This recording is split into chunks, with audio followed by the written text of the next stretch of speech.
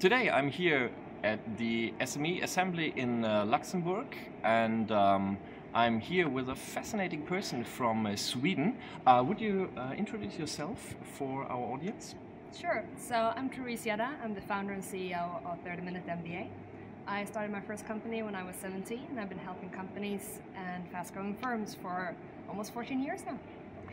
Well, the reason why I wanted to speak to you is because before you said to me that you are advising startups and you have a lot of experience in how to build startup communities and startup scenes. So what would your advice be if, for example, in my city, they want to establish a startup scene? What would your advice be to make this startup scene bigger and to help it grow? Right. So just to clarify, I have been advising startups and fast-growing firms for over a decade, and I am a connector in our community in Stockholm. But we are many that have built that community, and it's a mutual effort. Just to clarify that. But there's a few things that are really important. One thing is the mentality of paying it forward, to be generous with ideas and contacts, and basically be inclusive.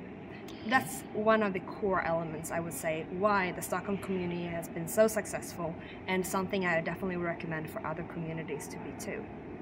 So basically this pay it forward mentality and giving back, basically.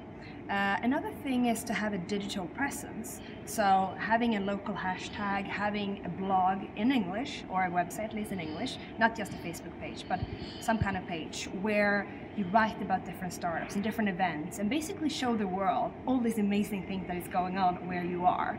And also invite other people to join. So in that way it will be easier for international people to come to you, but it will also be easier for the locals to see what's going on and join. So the digital presence, having this pay it forward, the go-giver mentality, and then meeting places. To have both co-working spaces, have annual or even monthly meetups where people come and share ideas and connect with each other. So those are just a few things that I would recommend to focus on. Okay. Right at the very beginning, and when we talked earlier, you said that it's important to have connectors. Sure. And you said to me that you are a connector in Stockholm. What is it, and what can we do to implement something like that in Würzburg, my hometown? Right. So basically, a connector is a person that knows a lot of people and are introducing them to each other. So they are connecting people and ideas with each other, basically. And we are a few in Stockholm. You have Thomas Bennett, you have Jonas Almening, myself, and a few others. And basically, it's people that really care about the community and that are knowing a lot of people, both in the community and internationally. But the idea is basically just making sure that people meet and collaborate and do things together, because that's where the magic happens. And especially if it's from different industries and different backgrounds. So if you connect a lawyer with a marketing person, with a designer, in those kind of situations, magic can happen. So that's part of what a connector is. Okay.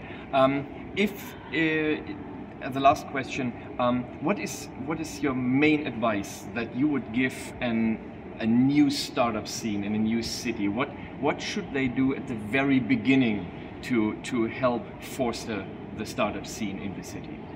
So I would make sure that it's not forced, but that it's coming from having a strong passion and a vision for why entrepreneurship is important for this region, for instance. And I would make sure to collaborate have a collaboration between university, the city itself, the private sector, entrepreneurs. And it's also important to have role models, to have local people, founders or serial entrepreneurs or experts or whatever that comes into the community and contribute. But basically making sure that it's inclusive, and then making it possible for young people to join as well. And just doing that through meetups, for instance, and organizing hackathons and stuff like that, it's a really good start. But having the clear vision, why is entrepreneurship important, why is startup something we want to focus on, is definitely the absolute start.